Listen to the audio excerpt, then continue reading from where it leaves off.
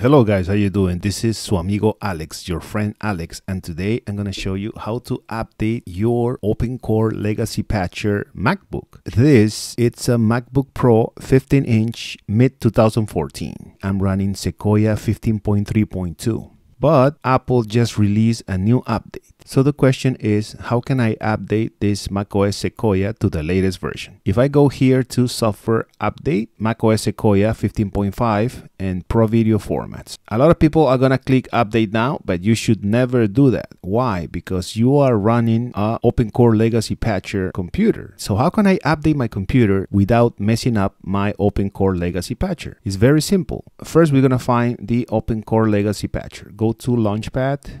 And here it is, Open Core Patcher. Open it. You can see that we have a new version. Right now, I have 2.2.0, but there's a new one, 2.4.0. So in order to update to the latest macOS Sequoia, I need to first update the Open Core Legacy Patcher version. What you're gonna do is click Download and Install. I'm downloading the new Open Core Patcher 2.4.0. The update was successfully installed. Would you like to update Open Core and your root volume patches? You're going to click Yes. I'm going to select Install to this. This is my hard drive. And then click here. Now I'm going to install the Open Core, so it's finished. Would you like to update your root patches next? Click Yes. And you're going to click Start Root Patching. Before updating to the latest Sequoia update, we needed to update the Open Core Legacy Patcher. Okay, so I finished updating. Now it says reboot to apply. So we're going to reboot it.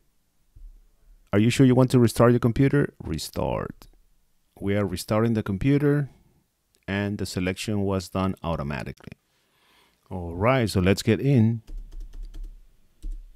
Having Open Core Legacy Patcher on 2.4.0 is going to allow me to install the newest update for macOS Sequoia. All right, so you can go here about this Mac and let's see if we can find that update. So it's taking a while. I'm going to go back to General, Software Update, and hopefully I'm going to see it here. If this is taking that long, you can always use Open Core Legacy Patcher to download the latest version. How can you do that? You're going to open Open Core Legacy Patcher. You're going to click here on Create macOS Installer.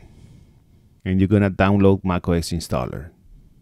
macOS Sequoia 15.5. So this is the latest one on May 12, 2025. This macOS Sequoia 15.5 is exactly the same as this macOS Sequoia 15.5. I'm going to select macOS Sequoia and I'm going to click download. Open Core Legacy Patcher has detected that a macOS update is being downloaded. The patcher needs to prepare the system for the update and will download any additional resources it may need post-update. The patcher will exit when it's done. Okay, so I'm going to click OK. And we're still downloading this new macOS Sequoia 15.5. I'll be back. All right, guys. So it says less than a minute left. We have 15.6 gigabytes of 15.7 gigabytes. It took me a while to download the whole thing. Now it's validating the macOS installer. Extracting macOS installer. Now it says create macOS installer. All right, so I'm just gonna open the installer. If you go to applications, you're gonna see it right here. So let's see what happens if I just double click and try to install it. Here we go, macOS Sequoia, continue, agree,